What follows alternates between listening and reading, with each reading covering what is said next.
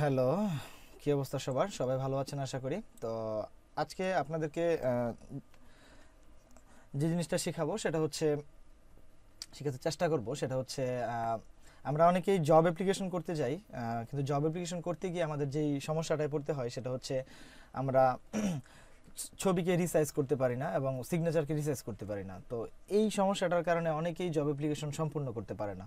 তো সেজন্য আজকে সবার উদ্দেশ্যে আমরা আপনাদেরকে আজকে কিভাবে জব অ্যাপ্লিকেশনের বাংলাদেশের যেই সরকারি চাকরির আবেদনগুলো অনলাইনে করা হয় সেই চাকরির গুলাতে কিভাবে আপনি ছবিকে রিসাইজ করবেন এবং সিগনেচারকে রিসাইজ করবেন, সেটাই আপনি আজকে আপনাদেরকে খুব সহজে শিখিয়ে দিব। তো চলুন আমরা শুরু করি। সর্বপ্রথমে আপনাকে যেটা ওপেন করতে হবে যেটা হলো অ্যাডোবি ফটোশপ ওপেন করতে হবে। তো আমি আমার এখান থেকে অ্যাডোবি ফটোশপ এটা ওপেন করলাম। আপনি আপনার ওখান যেখানে আছে ওইখান থেকে ওপেন করবেন। ওপেন করার পর যেটা করতে হবে আপনাকে ফাইলে যেতে হবে। ফাইল থেকে নিউতে ক্লিক করতে হবে।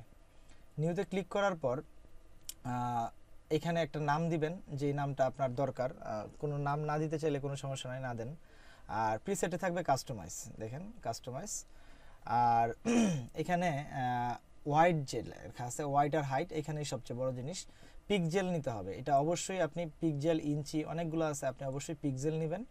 আর আমরা জানি ছবির যেই মাপ আমাদের যে ছবি আমাদের ওই জব অ্যাপ্লিকেশনের সময় করতে হয় সেটা হচ্ছে হোয়াইটটা হচ্ছে 300 আর হাইটটাও হচ্ছে 300।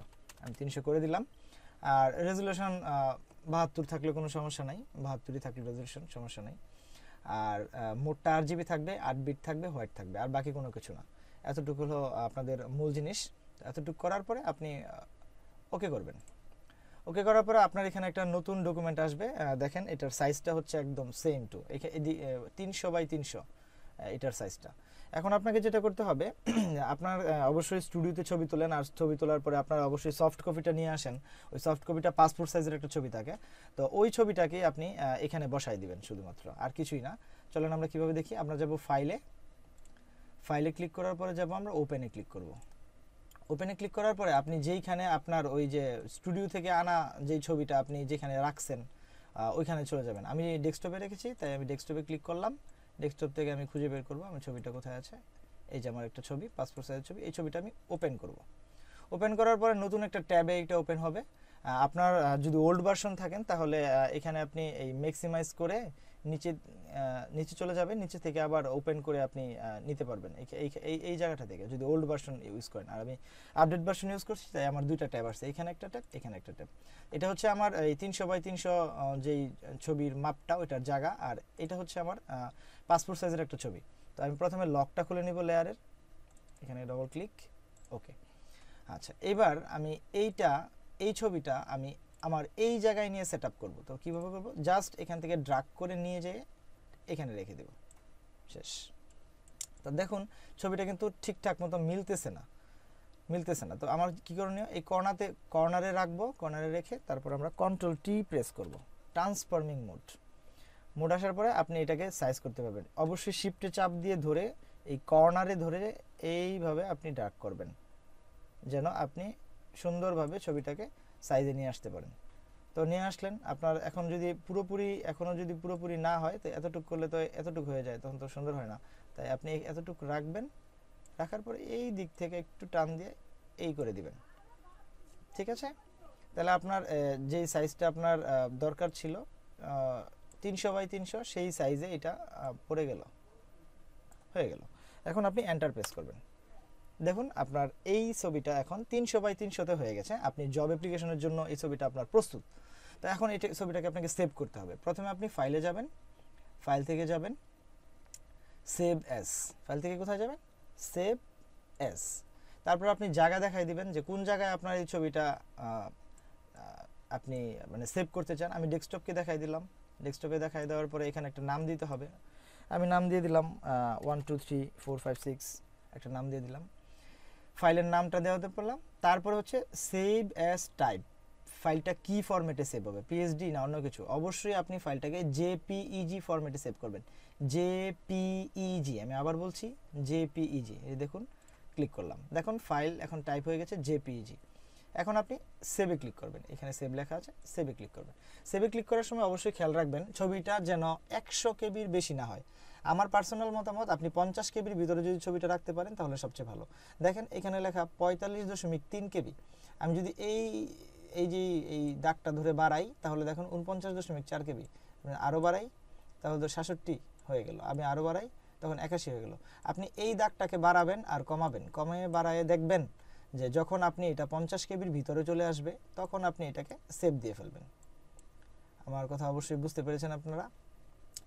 তো এখন আমার এখানে দেখলাম যে হাই কোয়ালিটি আছে এবং 45 কেবি আছে, এই দাগটাতে ধরে টানাটানি করবেন আর কি। তো 45 কেবি আছে, তো ওকে করে দিই। এখন আমি এটা মিনিমাইজ করে যে দেখি, এই যে দেখেন আমি 1 2 3 4 নামে একটা ছবি, এই যে ওটা ওপেন করলাম, এইটা আমার 300x300 হয়ে গেল এবং এটা 45 কেবি আছে, যা আপনি জব অ্যাপ্লিকেশনের ক্ষেত্রে অনায়াসে আপনি সাপোর্ট করবে, আপনি ওইখানে দিতে পারবেন। তো এই হয়ে গেল আমাদের ছবি। এবার আমরা দেখব সিগনেচার। তো আমরা এটা কেটে দিই, এটা যেহেতু শেষ। এখন আমরা যাব সিগনেচারে, ফাইলে যাব নিউতে যাওয়ার পরে এটা পিক্সেলই থাকবে, সব কিছু আগের মতোই থাকবে, শুধু এখানে ওয়াইডে হবে 300 আর হাইটে হবে 80, আর রেজলিউশন 72ই থাকবে, আর বাকি কোনো কিছু পরিবর্তন করার দরকার নাই, 72 হবে। তাহলে আমি আবার বলছি ওয়াইডে হবে 300 আর হাইটে হবে 80 পিক্সেল, অবশ্যই pixel, not inch millimetre centimetre কোনো কিছু না, পিক্সেলে দিবেন আপনি। তারপর ওকে করে ফেলবেন। দেখেন আপনার একটা জায়গা চলে এসেছে, এটা হচ্ছে আপনার সিগনেচার রাখার জায়গা। তো এতটুকু জায়গার ভিতরে আপনার সিগনেচার রাখতে হবে। তো চলুন আমরা আবার এই ঠিক ফটো যেভাবে আমরা করেছি ঠিক ওইভাবেই আমরা সিগনেচারটাও করব। আমরা ফাইল থেকে ওপেন করি। আমি একটা সিগনেচার আমি আগেই করে রেখেছিলাম আমার এখানে, মানে আপনি সিগনেচার ইচ্ছা করলে স্ক্যান করতে পারেন অথবা আপনি মোবাইলে ছবি তুলতে পারেন। আমি একটা কাগজে লিখে তারপর মোবাইলে ছবি তুলতে পারেন। ছবি তোলার পরে যেটা করবেন সেটা হচ্ছে আপনি মোবাইল দিয়েই সিগনেচারটাকে ক্রপ করে নিতে পারেন, যতটুকু সিগনেচার আছে ততটুকু ক্রপ করে নিতে পারেন, তাহলেও হবে, কোনো সমস্যা নেই। সেই ক্রপ ছবিটা কম্পিউটারে ঢুকাবেন, তারপরে হয়ে যাবে। তো এখন যেখানে হচ্ছে আমি আমার সিগনেচারটা ডেস্কটপে রেখেছি, ডেস্কটপে যাওয়ার পরে এই যে সিগনেচারটা এখানে দেখা যাচ্ছে, আমি সিগনেচারটা ওপেন করি, এখানে ক্লিক করব, তারপরে ওপেনে ক্লিক করব। তো দেখেন সিগনেচারটা আমার আমি জাস্ট স্যাম্পল হিসেবে সিগনেচার লিখেছি, তো সিগনেচারটা আমি এখানে চলে এসেছে। ঠিক এই সিগনেচারটা আমাকে ওই সাইজে বসাই দিতে হবে। তাহলে আমি এখানে প্রথমে লকটা খুলব, ডবল ক্লিক করে ওকে করব, তারপরে এটাকে ড্রাগ করে টান দিয়ে নিয়ে এই পাশেরটাতে নিয়ে যাব, পাশেরটাতে নিয়ে আসা এই সিগনেচারটা এখানে বসাই দিব।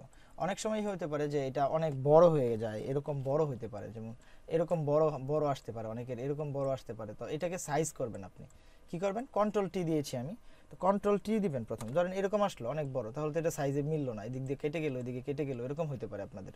তখন আপনি কি করবেন, কন্ট্রোল টি ট্রান্সফর্মিং মোড দিবেন, ট্রান্সফর্মিং মোডে শিফট আর অল্টার চাপ দিয়ে ধরে তারপর আপনি এভাবে এই কর্নারে ধরে একটু ধাক্কা দিবেন, তাহলেই দেখবেন সিগনেচারটা আপনার সাইজে চলে আসতেছে। তারপর চলে আসলে আপনি যতটুকু দরকার, যতটুকু আপনি রাখতে চান ততটুকু রেখে তারপরে এন্টার দিয়ে দিবেন, ব্যাস হয়ে গেল।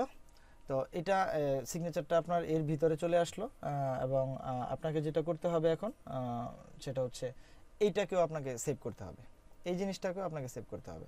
সিগনেচারটা রাখবেন এখানে, তারপর আপনি যতটুকু আপনার এই সাইজে আসার দরকার ততটুকু রেখে ততটুকু রাখবেন, রাখার পরে ওকে এন্টার করবেন। এবার এটাকেও সেভ করতে হবে, ফাইল থেকে সেভ অ্যাজ। ঠিক একইভাবে এই সিগনেচারটারও একটা নাম দিবেন, তো আমি একটা নাম দিয়ে দিলাম 88 সেভ অ্যাজ টাইপ।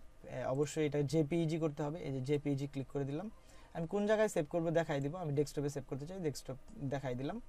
এখন যেটা করতে হবে, এখন আপনাকে সেভ করতে হবে, সেভে ক্লিক করব।